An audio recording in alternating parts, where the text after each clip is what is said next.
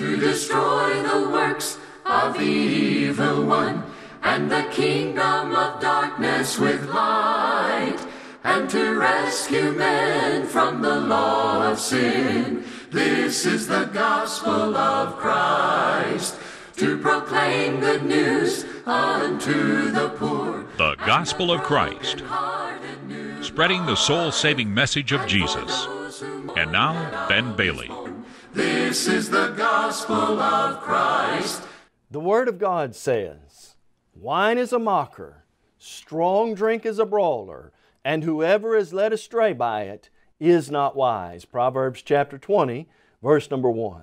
We welcome you today to our topical study of the book of Proverbs. In today's lesson, we're going to be thinking about what the book of Proverbs has to say about alcohol use and abuse, and how a godly person should look at alcohol.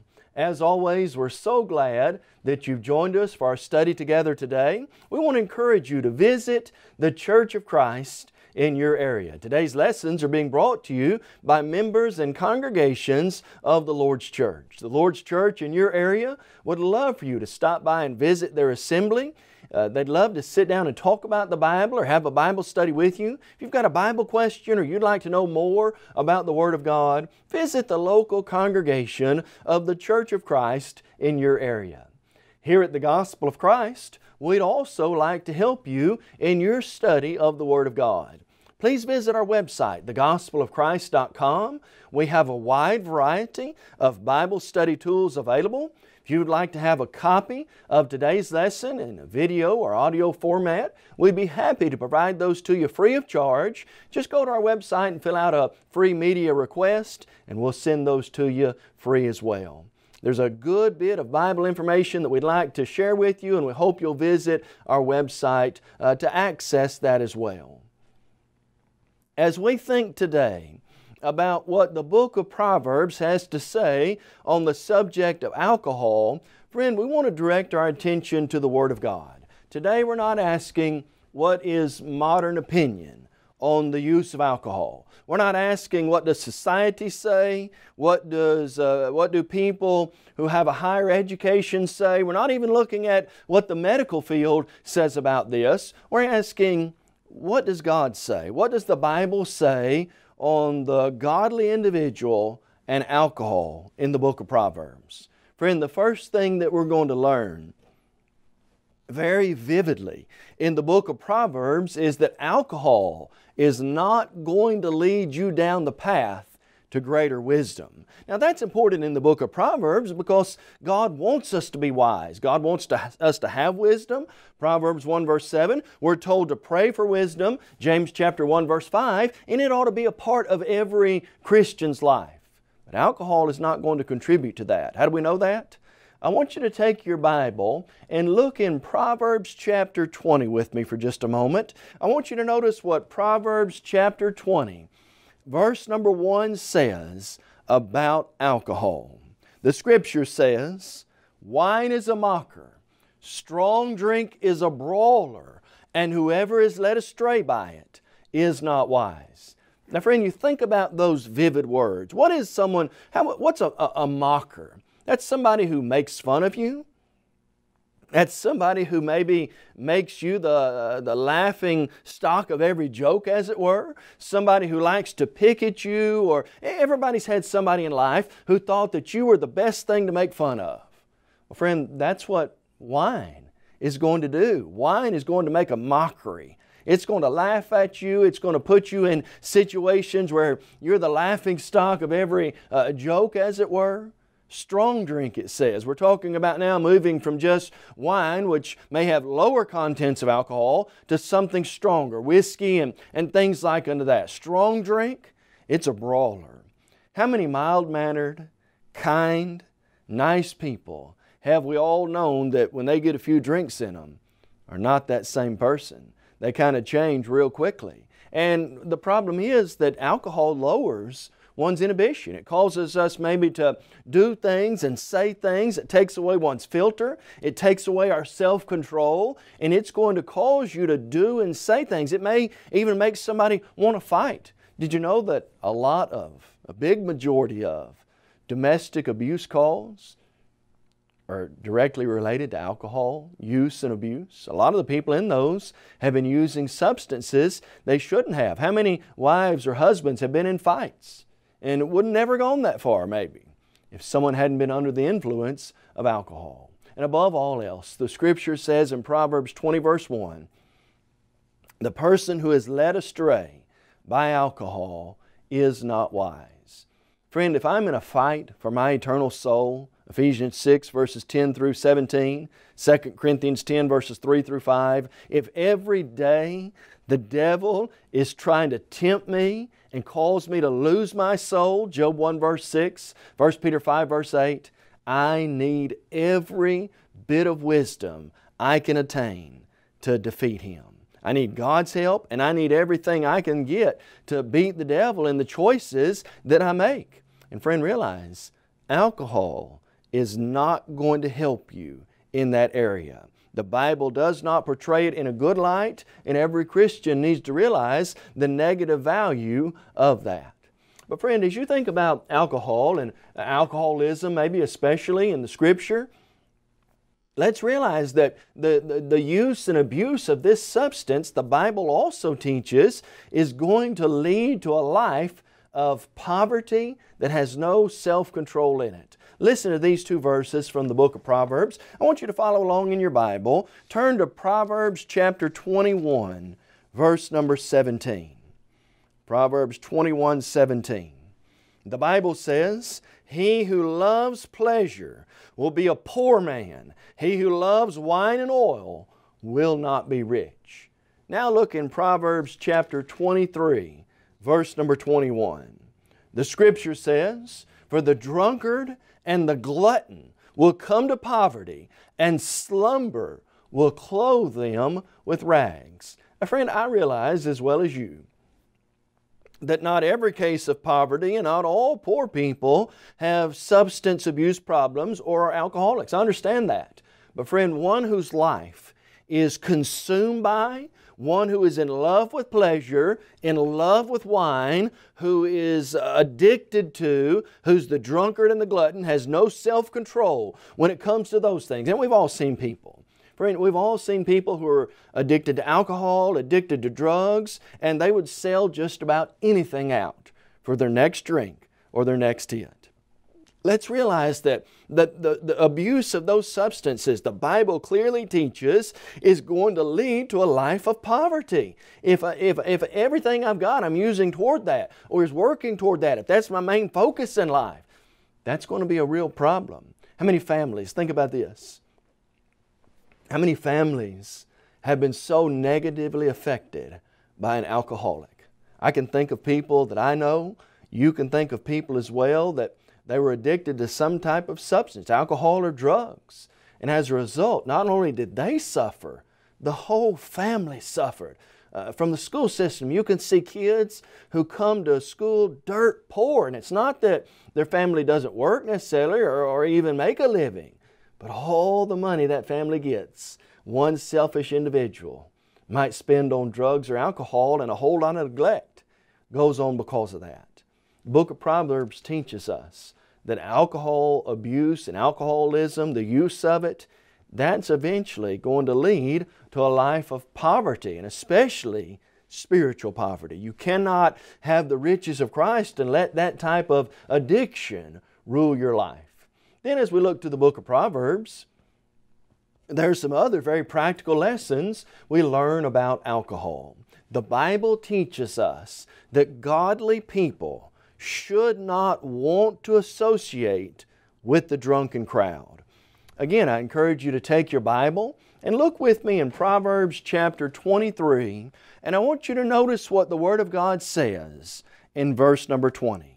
It's Proverbs 23, verse number 20. The Scripture says this, do not mix or associate with winebibbers or with gluttonous eaters of meat. In this context, both of these people, the gluttonous eater of meat or the winebibber, is the one who has absolutely no self-control when it comes to alcohol or food. Someone who lacks complete self-control.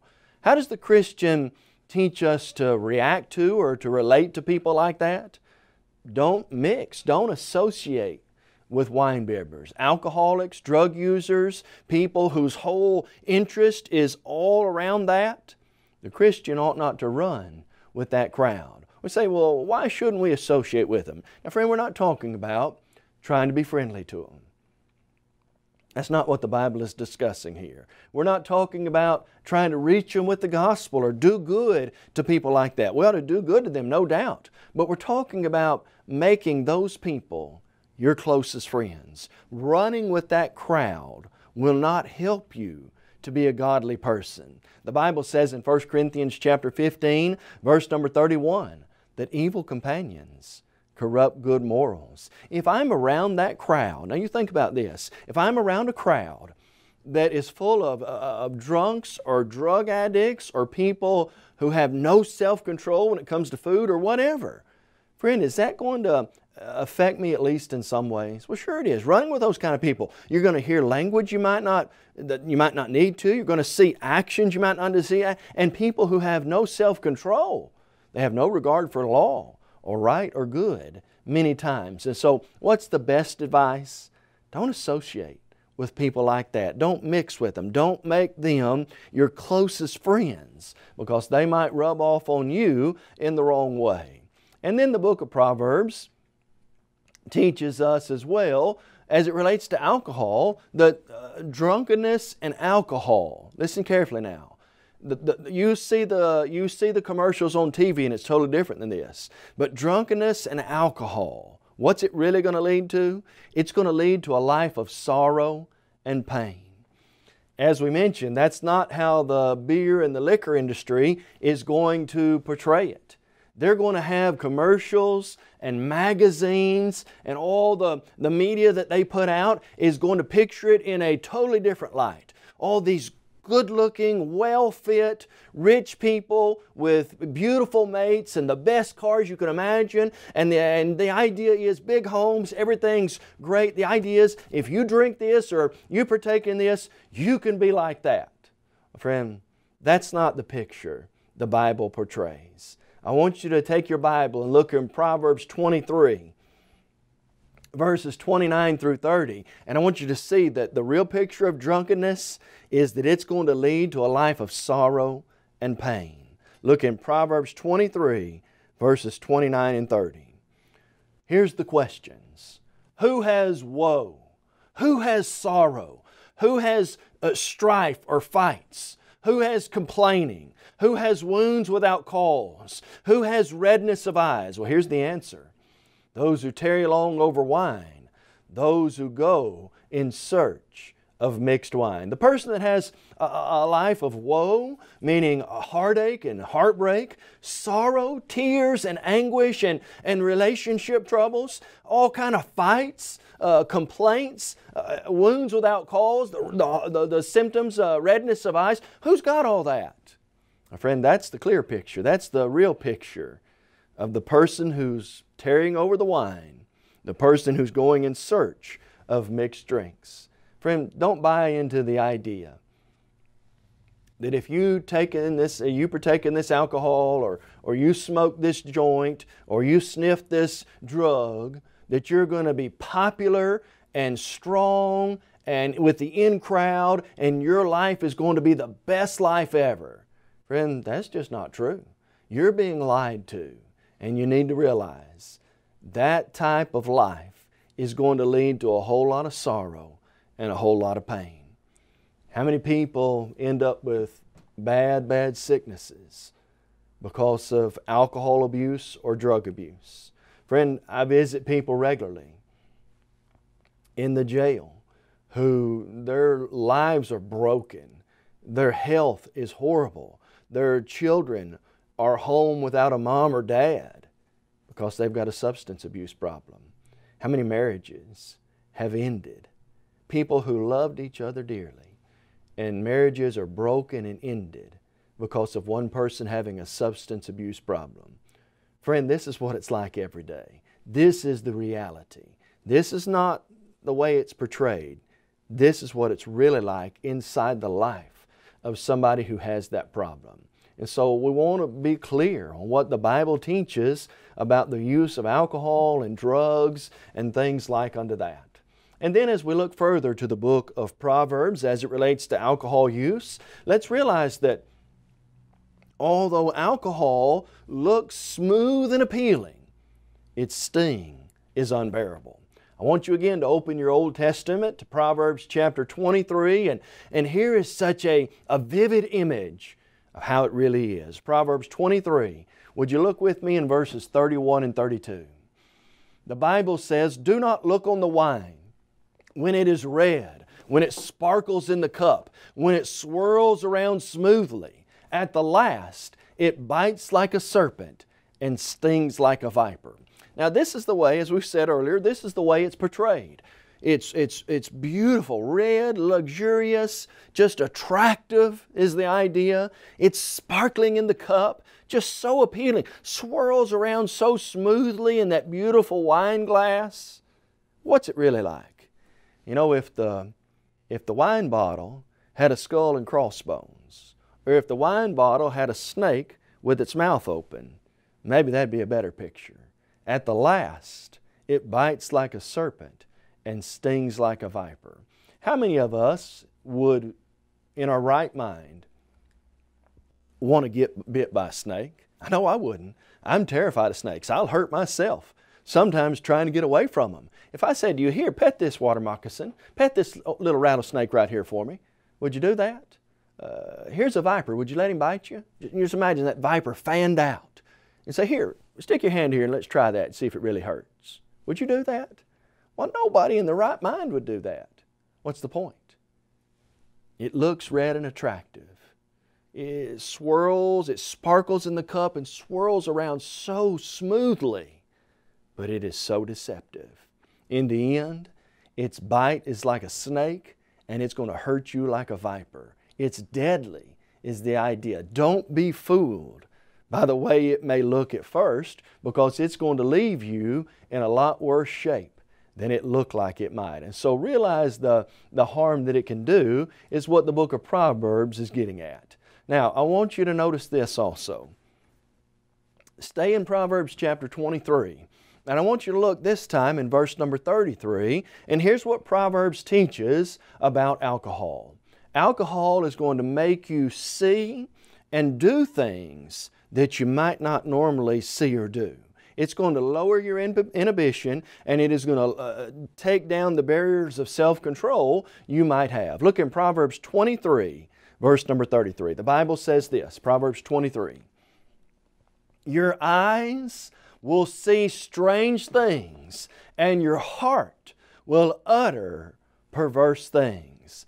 You know, I hear about people occasionally people you would never imagine doing something like this. Somebody who's living a good, stable life, and then they get caught up in some type of substance abuse, and the next thing we know, they've broken into somebody's house, they've hurt somebody or done something even worse than that. And we say, why did that person who I've known all my life do that? They would never do that in their right mind. Well, that's the point. Under the influence, they're going to say and do things they naturally would not say and do. It lowers your self-control, the filters that we all have rightly put in place, the guards that we put over our heart and mind, those are broken down with every drink that one takes. How many young people, you think about this, how many young people who were raised with good morals, who believe in right and wrong, who even believe in the sanctity of marriage, have gone to a party, partaken in alcohol or drugs, maybe got drunk, and they end up in sexual immorality. And 9 months later, you're changing diapers. How many times has that occurred? People who wouldn't probably have done that. People who knew that was wrong, and yet get a few drinks in them, and they now have changed their views on that which they strongly held to before. Friend, what we're trying to get across, the Bible is trying to get across is, alcohol is not going to help you in fighting the good fight. 1 Timothy 6 verse 12. It is not going to help you to have self-control and really fight off the devil like you ought to. It's going to weaken your defenses against the devil. You know, here's how I see it. Here's how, from the picture that we see in the Bible, every drink that a person takes the devil sits back and laughs, because he knows he's one step closer to getting you to do something sinful that will ultimately cost you your soul. That's the real way that you need to see alcohol. And then as we look to the book of Proverbs and what it says about alcohol, friend, don't really know how to say this without just being as blunt and pointed as we can. From Proverbs 23, verses 34 and 35, the picture here is that alcohol is going to leave a person in a state of utter stupidity. And stupidity has to be the word for this. Look at what the Bible says in Proverbs 23, verses 34 and 35. Look at the individual here. This drunk man says, yes, you'll be like one who lies down in the midst of the sea, or like one who lies at the top of the mast saying, they have struck me, but I was not hurt. They have beaten me, but I did not feel it. When shall I awake, that I may seek another drink? We think to ourselves, what's wrong with that person? What are you doing lying down in the middle of the sea anyway? Why are you at the top of the mast shouting these things out? They hit me. I didn't feel it. They've beaten me. It didn't hurt. Give me another drink. I'm ready to go again is kind of the idea.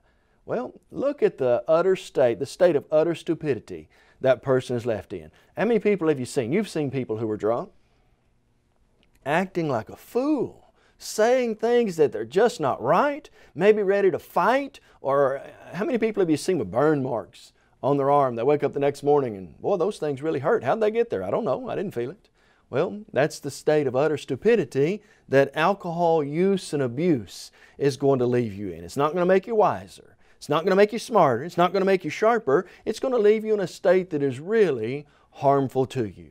But friend, there's another lesson we learn from the book of Proverbs, and I really want you to focus in on this idea with me. In the book of Proverbs, we learn clearly from Solomon and from the writer of this book as well, the royalty and people in positions of authority and power who are trying to live honorable lives ought not to use alcohol. Alcohol ought not to be used by people who are royalty. And we'll express the meaning of that in just a moment. But look in Proverbs 31, verse 4. Here's what the Scripture says. Notice Proverbs 31, verse number 4. The Bible says, it is not for kings, O Lemuel, it is not for kings to drink wine, nor for princes intoxicating drink. The writer here is encouraging Solomon, or whoever it may be, who is of royalty, who is either a king or a prince, that alcohol, drinking wine, is not for people in those type of positions. Someone who's got a rule over others, someone in a position of authority, someone who is looked up to by others, someone who is leading by an example. It's not for kings to drink wine. Why? Because that would ruin everything they're trying to build up and do. Now, what's the application? Christians are a royal nation. The Bible says in 1 Peter chapter 2, verse 9, and in Revelation 1, verse 6, we're told this, God has made Christians, has made us, Christians, kings and priests, to His God forever, to Him be glory and dominion forever and ever. We are a people of royalty. We're God's own special people. Titus 2, verses 11 through 13. We ought to live as an example to the world. We want to be seen in a good light and express God in a good light. And friend, if that's the case, alcohol is something that ought not to be associated with a Christian. Alcohol can cause one to forget God's law and to pervert justice. Notice Proverbs 31, verse 5. The Bible says of those princes and kings that they ought not to drink alcohol, lest they drink and forget the law and pervert the justice of the afflicted. Why does a Christian not want to partake in those things? We've seen a multitude of reasons why, and those reasons are good and right in the sight of God. But ultimately, I don't want to forget God's law, and I don't want to cause justice or that which is right to be perverted by my life. Here's what the Bible says for a Christian. Be sober, be vigilant. Your adversary, the devil, walks about like a roaring lion, seeking whom he may devour. If the devil is actively trying to tempt me and you, if he wants to have his way in my life and yours and wants to ruin my life and make me a child of his, and I don't want that, and I want to go to heaven, and I want to live right. And friend, I don't want to put something in my body which is going to lower my defenses, which has the ability to lower my defenses, which has the ability to affect my cognitive function, and spiritually to make me do things I might not want to do. And so the encouragement today for each of us is, let's live our lives with sobriety. Let's live in view of the hope and the joy of God every day. God doesn't want us walking around inebriated, but He does want us to have the joy, the happiness, and the hope that every Christian ought to have. Friend, we ask you today to consider seriously your own life. Ask yourself, are you really living it for God? And friend, if there are problems, if there are addictions, if you're using things in your life that are not right, friend, why not make those changes? God wants to help you. Christians want to help you. The Bible gives us the guidance to do that. Make those changes, and God will bless your life and help you to live in such a way that will bring honor and glory to Him. If you're not a Christian, as always, we want to encourage you to obey the gospel of Christ. Do you really believe Jesus is the Savior of the world? That He's the way, the truth, and the life? That no man comes to the Father except by Him? John 8 verse 24. Would you be willing to repent? Jesus said, unless you repent, change your way of acting and change your way of thinking, or change your way of thinking and change your way of acting. Unless you repent, you'll all likewise perish. Luke 13 verse 3. Would you confess the beautiful name of Jesus before men? Romans 10 verse 10. And would you do as Jesus said in Mark 16:16? He that believes and is baptized will be saved. He that does not believe shall be condemned. And friend, may each of us be encouraged to stay away from things that are going to hurt us physically, harm us spiritually, and have the ability to lower our self-control in our fight against the devil. May God help each of us to fight the good fight of faith and give our lives to the gospel of Jesus Christ. You may have just joined our program and are wondering, what is the gospel of Christ? The gospel of Christ is an evangelistic work of the churches of Christ that reaches the whole world with the gospel through TV, radio, and internet. Our motto is to take the whole gospel to the whole world. We believe in having a book, chapter, and verse for everything we say and do. And unlike many religious groups today, we're concerned about lost souls, not your wife. This is the gospel of Christ. We encourage you to visit thegospelofchrist.com for a host of Bible study material, well as audio and video copies of our lessons. If you would like to have a copy of today's lesson, please visit our website and fill out a media request form. Or you can email us at mail@thegospelofchrist.com. Call us toll-free at 1-855-458-3905. Or write to us at P.O. Box 788, McMinnville, Tennessee, 37111. The gospel of Christ.